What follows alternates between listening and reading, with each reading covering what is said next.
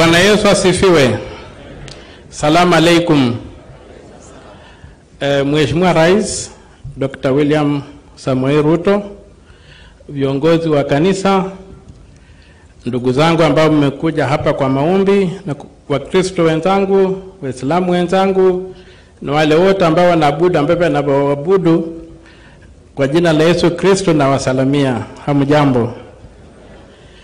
Ni vigumu sana kuongea baada ya kusikia injili kama yenye tumesikia leo, lakini nitasema kwamba Mheshimiwa Rais, langu kwanza ni kushukuru kwa kutupatia mradi wa Industrial Park pale Nasewa.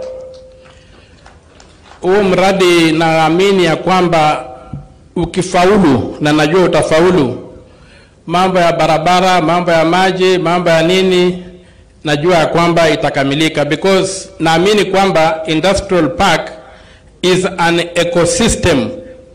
It's not a single project. It's an ecosystem. Na other than vile watu wameongea, Busia inahitaji an earth station ya Kenya Power.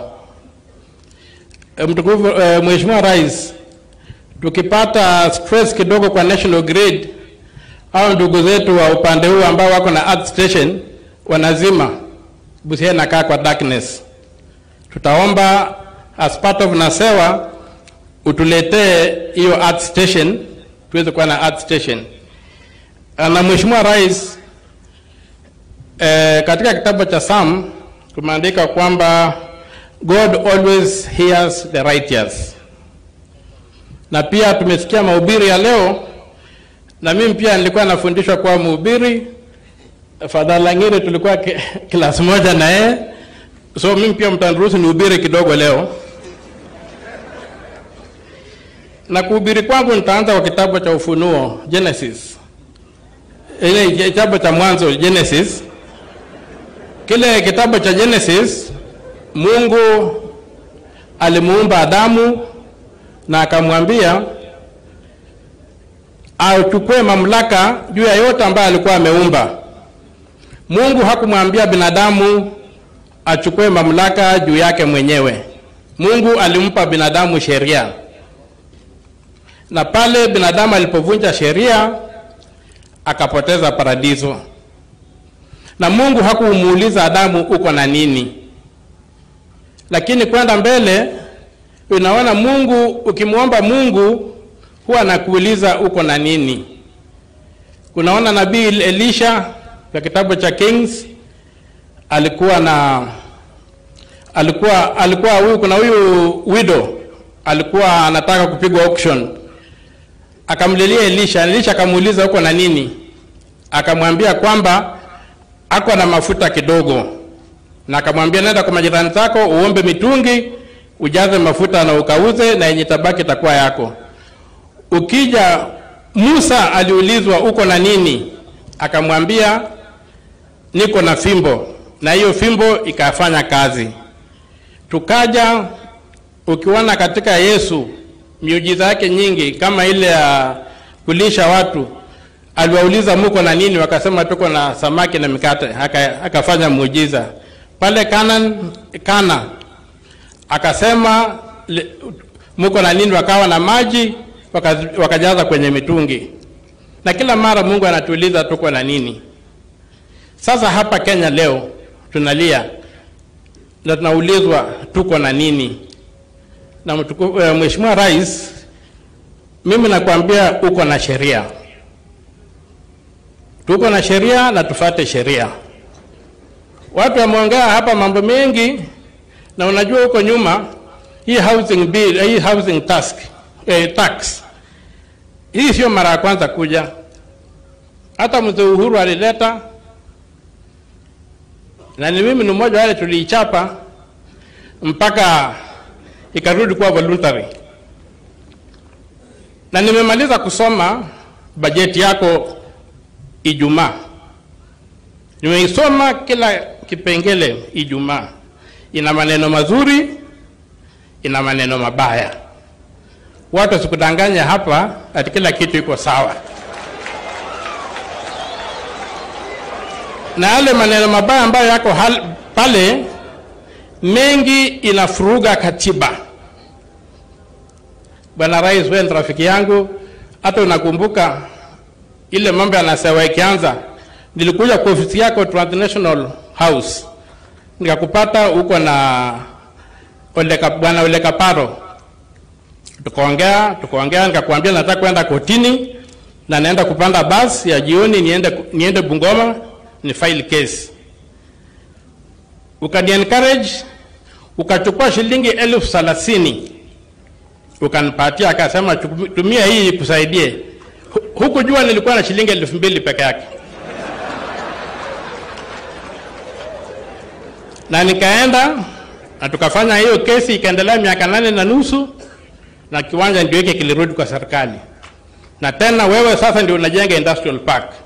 So safari ya Nasewa ni safari yako. Ulichangia pakubwa.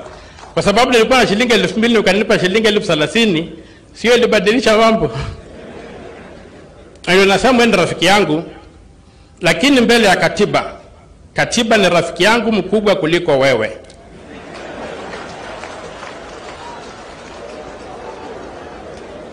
Na nimeangalia finance bill, na finance bill inafuruga katiba kwa vipengele kama 6.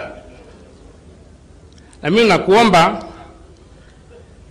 waheshimu katiba, wazitoe, kwa sababu wasipozitoa tunaenda kukabiliana kotini. There is nothing to complain about, but there's everything to fight for. But let us avoid that fight. Let people not fool you here. Let people not deceive you. There are issues in that katiba where even the Supreme Court has pronounced itself that need to be honored.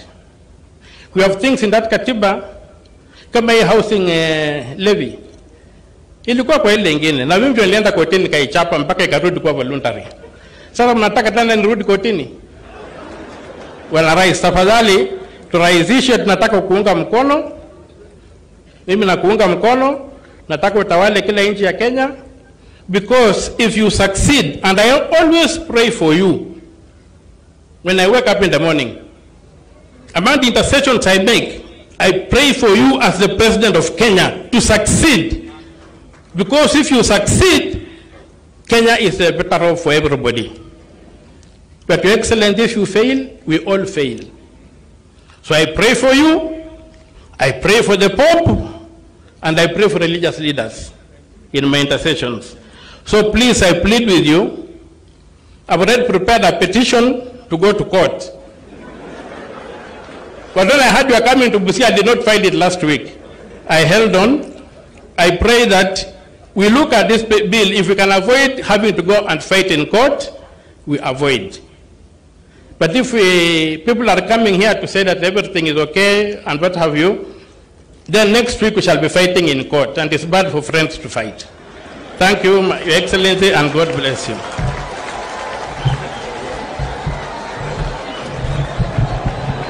Haya, tumesikia Okiya Omtata. Asanteni. Sasa kabla sijaenda kipengee kingine,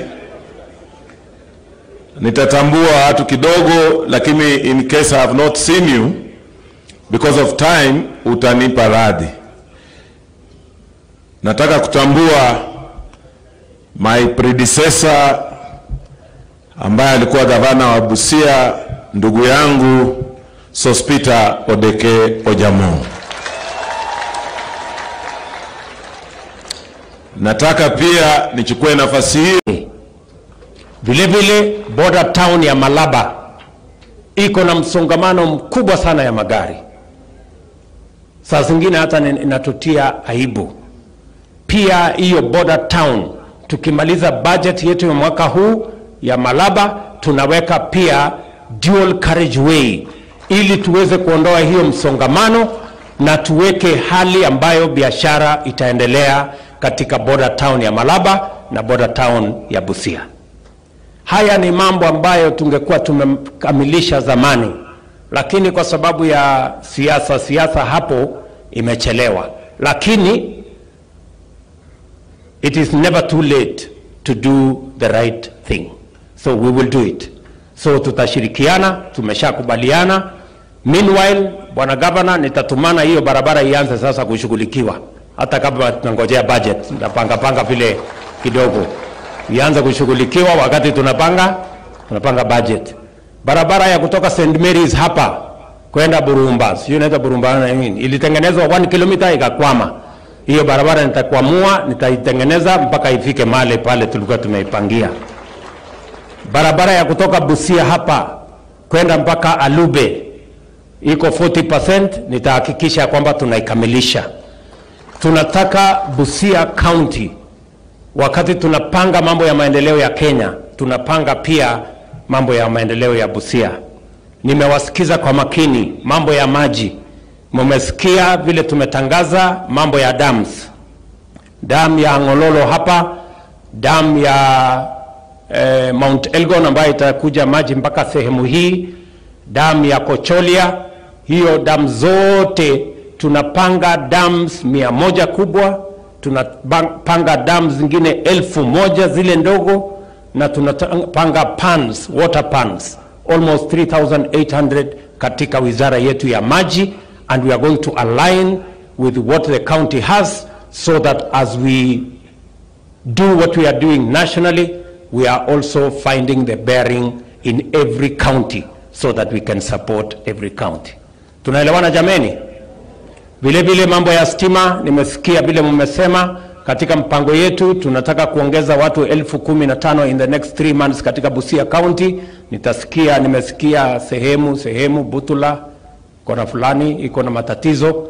Nitaona vile tutashirikiana katika harakati hiyo. Mwisho kabisa, mimi nataka niwashukuru kwamba tumeshirikiana, na nataka ni shukuru watu wa Busia na county government ya Busia na wabunge wa Busia na hata senator wetu bwana Okiya Omtata wa Busia, kwa sababu ya kukubali ya kwamba sote tufanye kazi kwa pamoja, tusaidiane. Si namna hiyo? Mambo ya uchaguzi jameni tulimaliza. Ile kazi imebaki sasa sio kushughulikia tena viongozi, sasa tushughulikie wananchi. Hawa mahasla watu wa Busia, sasa ni nafasi yao tuwapangie mambo yao. Na katika hii budget, wacha niseme vizuri na munisikize kwa makini. Katika hii budget mimi si wazimu. I know what I'm saying. Na mimi si lewangi.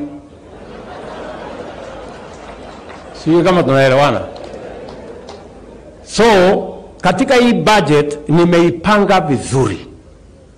Kwanza, kazi yangu ya kwanza, niliwaahidi wa Kenya wa kawaida, niliwaahidi mahasla wa Kenya ya kwamba safari hii mpango itakuwa ni kuwainua wale walio chini, tufanye bottom up. Si tulikubaliana jameni? Na mahali tunaanzia ni pale kwa ajira. Hakuna vile unaweza kumuinua mtu wa chini kama hujampangia vile atakuwa na pesa kwa mfuko. Lazima tuwapangie ajira. Na nimepanga mambo 3 ya kupanga ajira ya hawa mahasla. Jambo la kwanza, kila ward tumekubaliana na wabunge, katika budget hii nimeweka pesa ya kupeleka ICT hub katika kila ward.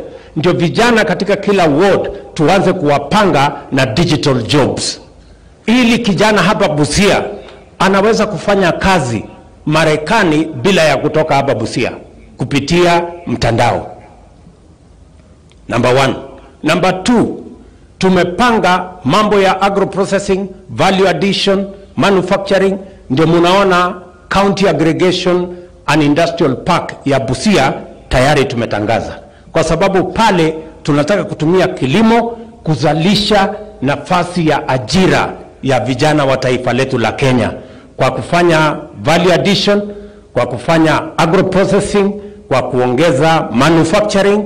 Ndio tupange ajira ya hawa vijana mahasla ambao hawana ajira. Na jambo la 3 ni hiyo mpango ya housing. Hiyo mpango ya housing tayari county government 42 counties tumesha kubaliana na county governments mahali ardhi iko, ikiwemo county government ya Busia. Tayari Otuoma has identified mahali tutakuja kujenga hizo nyumba. Hapa tunataka kujenga nyumba 1500. Hizo nyumba 1500 tunahitaji vijana 25,000. Vijana wa Busia mko? Mbona sikii sauti yenu? Vijana wa Busia mko? Mko tayari ama mko tayari? Mimi nasema hivi, nahitaji vijana 25,000 tupange mambo ya housing. Wale engineers, architects, quantity surveyors, electricians, masons, carpenters, wale wote pamoja na laborers, wale ambao watatusaidia kujenga hiyo manyumba, kwa sababu ni lazima tuwe na mpango ambayo itapatia vijana wetu ajira. Hatuwezi kufanya guesswork, hatuwezi kuimba mambo ambayo haina mpango. We must have a plan, it must be deliberate and it must be practical. Sijui kama tunaelewana. Mungu tayari tupangane huko. Sasa unajua kuna watu wanajaribu kuleta porojo ati kusema sijui housing fund inakatiwa 3%, sijui. Mimi nataka niulize nyinyi, watu wangapi wako na kazi hapa? Weka mkono kama uko na kazi. Kama uko na pay slip. Uko na pay slip. Wale watu wanapata pay slip weka mkono juu. Haya.